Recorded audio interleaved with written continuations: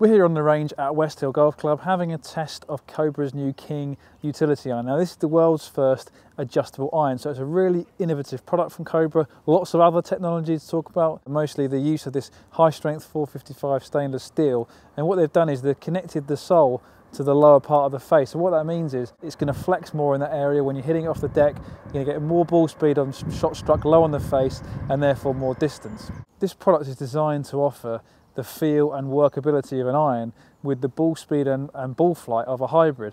We've talked about the adjustable lofts. We've got the MyFly lofts here, so it goes from 18 to 22 degrees. There's also some draw settings in there as well. The other interesting thing to talk about in the way this iron is constructed is tungsten weighting. We've got a 67 gram tungsten weight and load on the head to increase launch, get the CG position more in the centre of the face to improve feel and also improve forgiveness.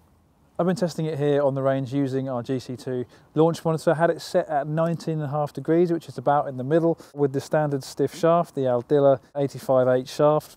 First thing that strikes you is the penetrating ball flight, but despite that I was getting carries still around the 210 mark, and on that ball flight I was going to get a lot more run, kind of 20-30 yards of run. So very impressive distance with this club. What I like about it, yes, it's a utility iron, but it's not too large or imposing behind the ball. It's actually relatively compact and kind of more in line with perhaps a 3 or a 4 iron within a better player set. And that's just because it's quite short from heel to toe, and because of that tungsten weight, it's still quite a forgiving golf club. You don't need that length from the heel to toe to make it more forgiving. Down by the ball, what I like about this club is not actually much offset there. It's got a very thick top line as you'd expect from a utility iron, and you can see the back of the sole as you look down, but that's a feature that features across many different utility irons, so hopefully that won't put you off. The feel is certainly in between that of a long iron and a hybrid. There's a little bit of that hotness, kind of hollowness that you get from a hybrid with a little hint of softness that you get from your iron. So it definitely sits right in between those two, and I think that is what the Cobra were looking for when they set out this club. You know, it is very much in between the two, said to offer the performance benefits of both. And if you adjust the loft, you can get a flight that is a bit more similar to that of a hybrid if that's what you want. And I think the fact that it is adjustable is massive, because golfers of different abilities have different gaps within the top end of their bag. So being able to choose a loft that fits directly in between those clubs, maybe the longest iron and their fairway wood, that's going to make this club more appealing to them because they can fit the gaps more evenly.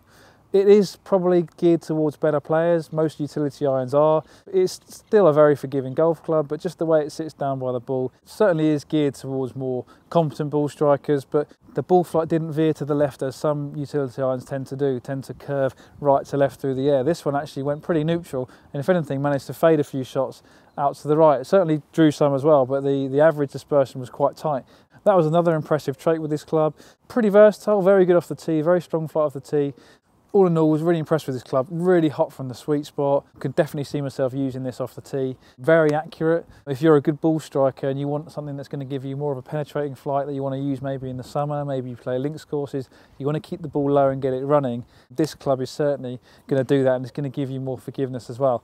Comes in steel and graphite. I've got the graphite version here, which is £169, also £149 for the steel, which is a KBS Tour C taper light option.